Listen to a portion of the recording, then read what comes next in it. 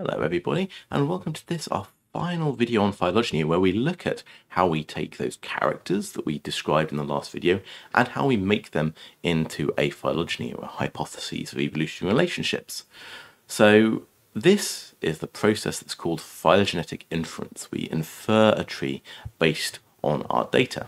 And there are two broad schools of how we do so. We'll meet one in detail, and then we will meet the other one relatively briefly in passing. So without further ado, let's look at the first of our approaches, which is a thing called parsimony. So parsimony is defined on the slide for you here. This is in cladistic analysis the convention whereby the simplest explanation is preferred because it requires the fewest conjectures, although the most parsimonious explanation may not always be the best one, or the correct one, we should say. So this is a conceptually fairly simple approach, which has been used to build morphological trees for a very long time. It was used for a long time as well to build molecular trees, but it's very rarely used to build molecular phylogenies nowadays because there are known, I guess, flaws in the process that lead to artifacts that are incorrect, that we know are incorrect when we're using this to build molecular phylogenies. And this is something that actually builds on an axiom that was mentioned or created by well, first formalized, I suppose I should say, by a dude called William of Ockham in the 13th century that said multiplicity ought not to be posited without necessity, i.e. the simplest answer is the best. So in a phylogenetic context, what this really means is that what we want, if we're building a tree, is the tree shape, that's sometimes called the topology of the tree, that requires the fewest character changes. So the tree shape is basically just the arrangement of the tips of the tree that we call the tree topology, and the shortest we call the most parsimonious tree. So, or the MPT. I may use that shorthand in the future, so apologies if I forget to say what it is later in this video. And we need to be aware that in any given phylogenetic analysis, some characters are going to contradict each other. That reflects the fact that homoplasy is real. Some characters don't always reflect evolutionary history. A very good example here is warm-bloodedness. We have a warm-blooded chicken and we have a warm-blooded mouse. But the last common ancestor of the chicken and the lizard we think was probably not warm-blooded, so this must have evolved twice, independently, in those two lineages. So this is a homoplastic character. However, if we were to rearrange the tree so the chicken is most closely related to the mouse, then actually a load of these other characters would have to evolve twice. So the way parsimony essentially works is we favour this tree shape because taking all of the characters together, this implies the fewest number of changes, even though that by doing so, it does imply that there's a homoplastic evolution of warm-bloodedness in two of the lineages. But overall, the data is telling us that that is convergent. And that's how a parsimony tree inference works. So in the details, we need to look at this in a kind of a fairly computational context, and that's because working out the shortest tree is actually really quite challenging computationally. With a small number of characters, we can just figure this out manually. So on the left, you can see the three possible arrangements of a tree that consists of just 3 terminals, and with a small number of characters and just 3 terminals, you can map all of the different characters onto these 3 trees, count them, and choose the best one. So that's great.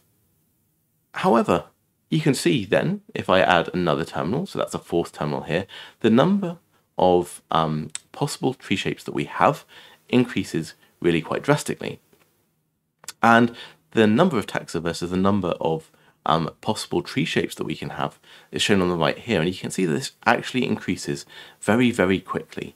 You reach huge numbers of trees very, very quickly. That prevents you from doing an exhaustive search, trying every single tree shape for every single character and counting them up.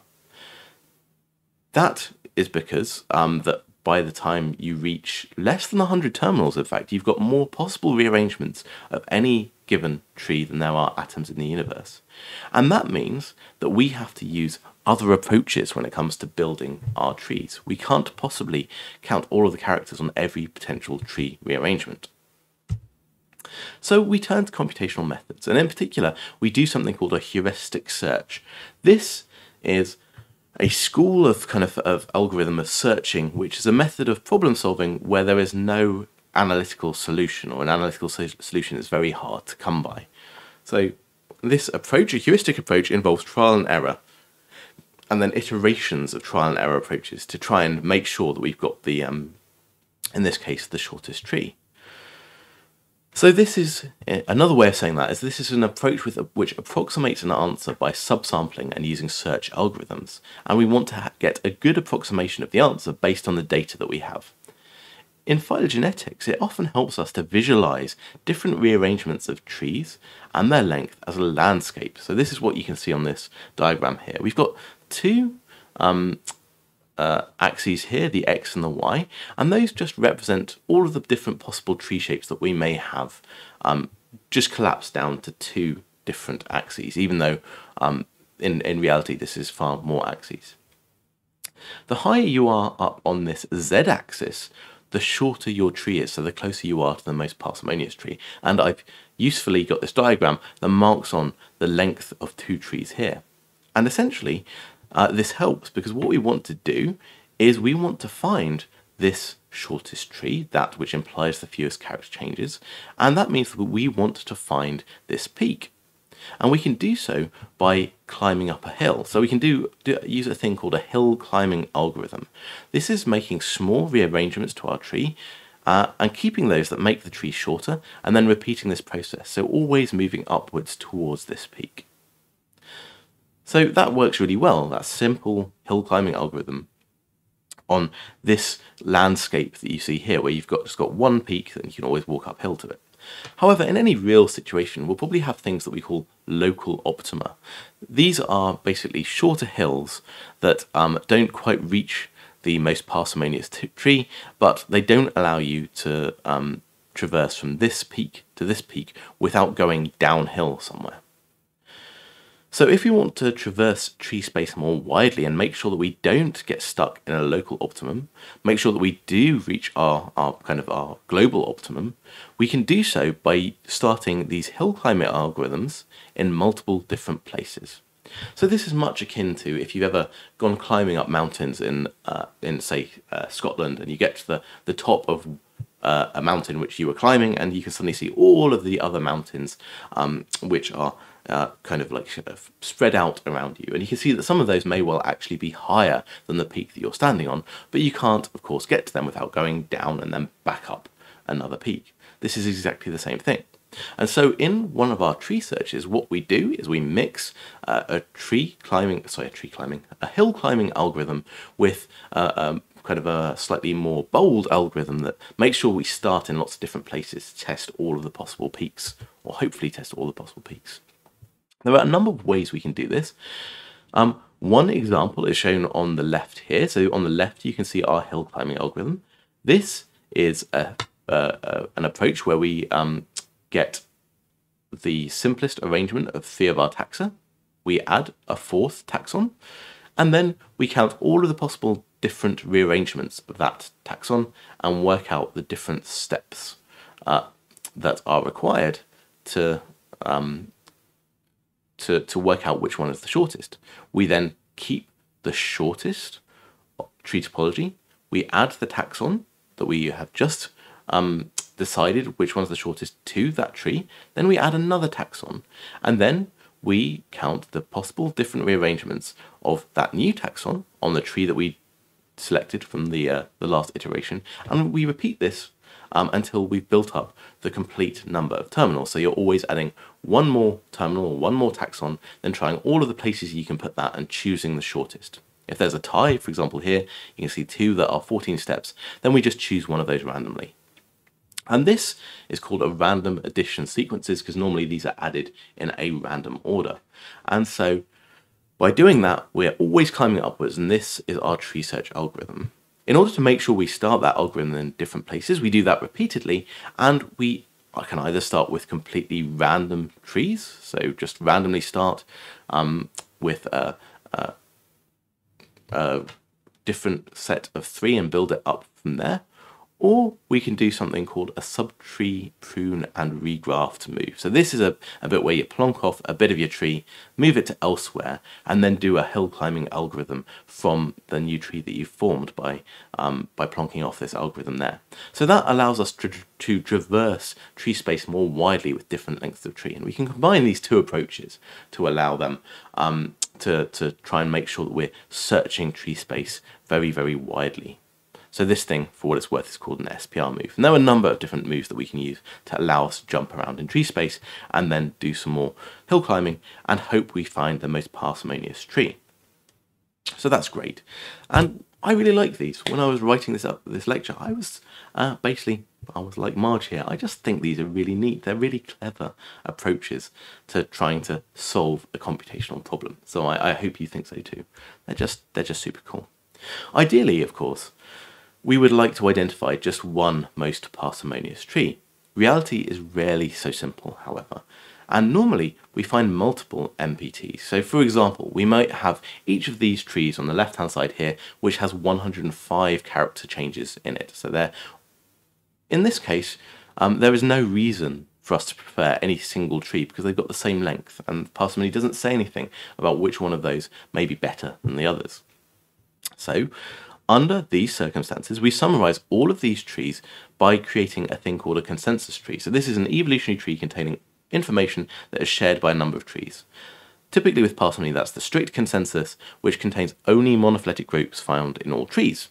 So as you can see, the difference between these trees here is that typically D, E, and F have different arrangements in this tree to these 2.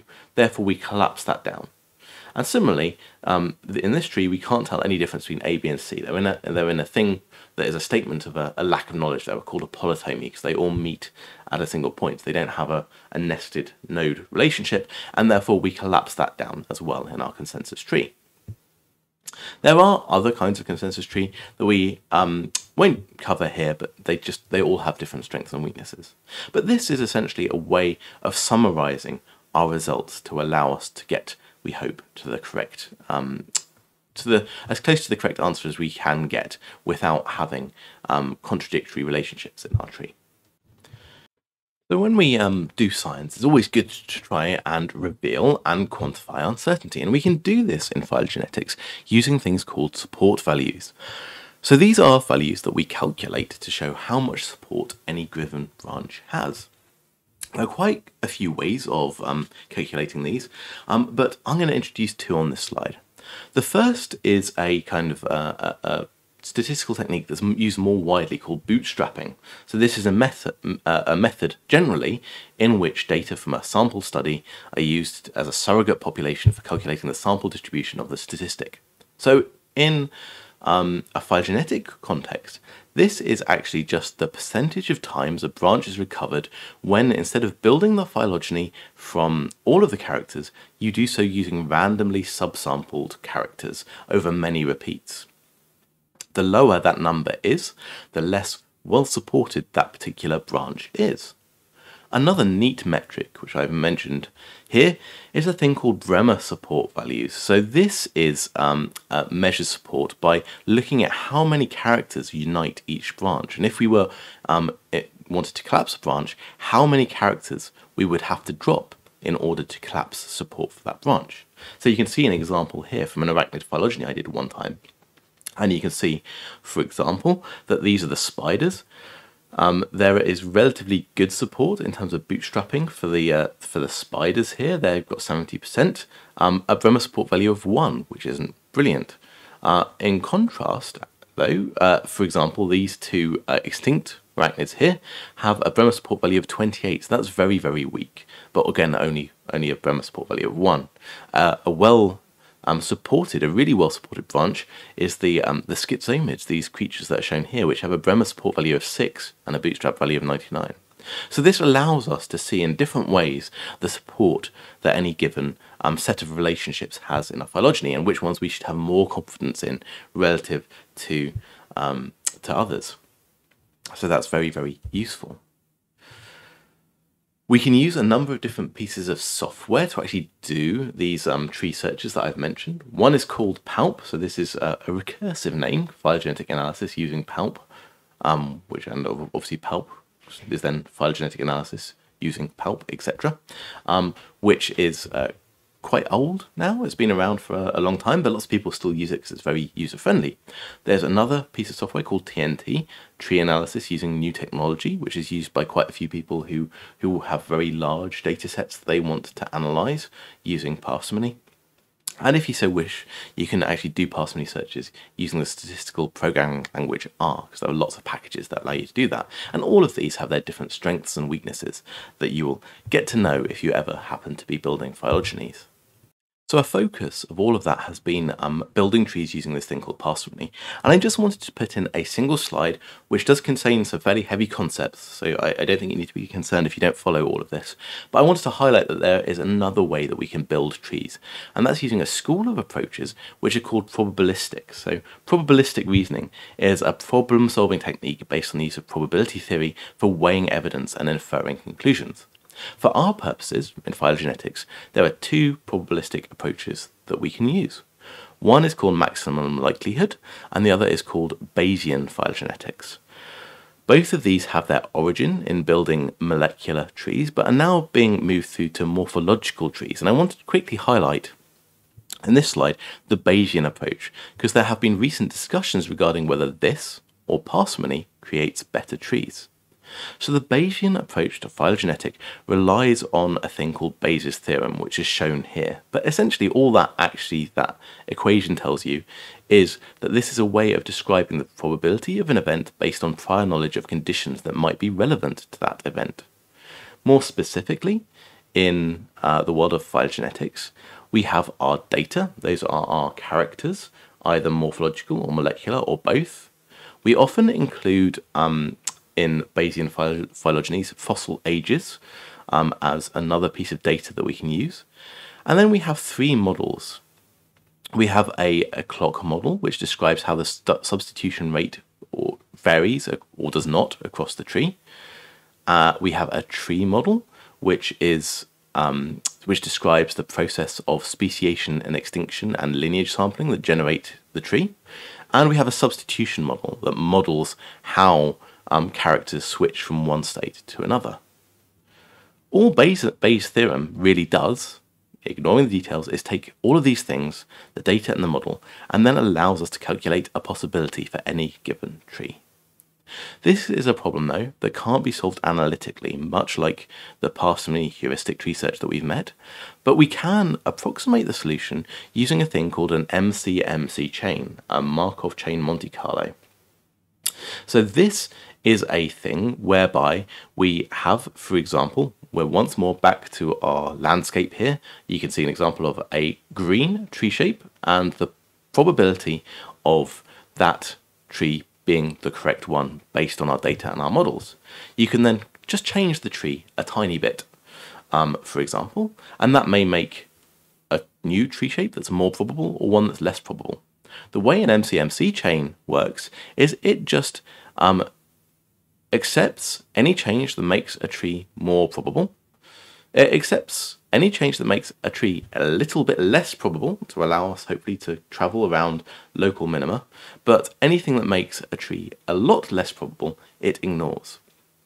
And then there's quite a lot of evidence and science and maths that has gone into this that shows that if you have one of these chains, it's actually called this because it doesn't care about the last state of the chain, it just kind of like explores tree space in a probabilistic framework, then what happens is that as this chain eventually reaches a standing distribution traveling around tree space where it spends more time on more probable results and less time on less probable results. And we can then just build a picture of the shape of a likely tree by taking the more probable tree shapes and summarizing those in a consensus.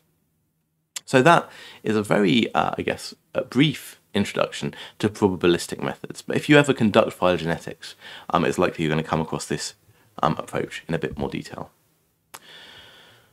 And I wanted to finish by highlighting that fossilization can also have an impact on phylogenies, and this is something we need to consider as paleontologists. Almost all morphological phylogenies have missing data, and how we should actually deal with missing data is a question that remains really unsolved after 50 years. It's a bit of a big question. But what we know is worse than random missing data is systematic missing data. And we think fossil preservation can introduce this. So I'm basing this on a paper by my colleague Rob, who in 2010 wrote this beautiful paper that showed that if you decay vertebrate organisms, there's a distinct order in which the different bits of the anatomy disappear.